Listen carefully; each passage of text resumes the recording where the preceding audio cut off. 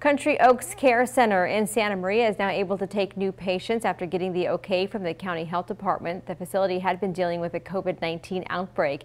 KSBY News reporter Gina Avalos is there live with more. Gina?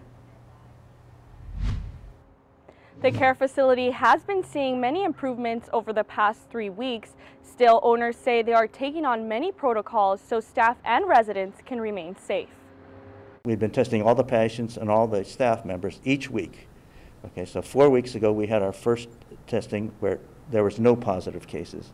And that continued to be the case for 3 consecutive weeks. Last week the health department gave us the go-ahead to start admitting new patients. In order for new patients to be admitted into the care facility, according to the owners, patients have to go through a screening process to make sure the facility has the ability to take care of them. After that, they have to get tested for the virus. If the results are clear, they then have to self-quarantine in the facility for 14 days. Cleaning protocols have also dramatically improved.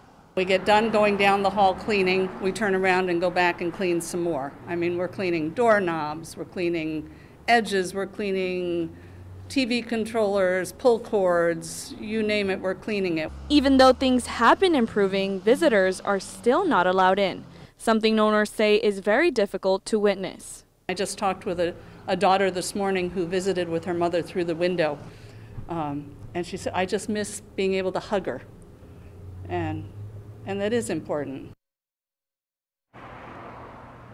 Owners tell me as of now, one person has reached out to them to admit a family member into the facility, and they expect more people to reach out as weeks go by. For now, live in Santa Maria, Gina Avalos, KSBY News. Gina, thank you. The facility has 25 residents, but they could take up to 56 residents.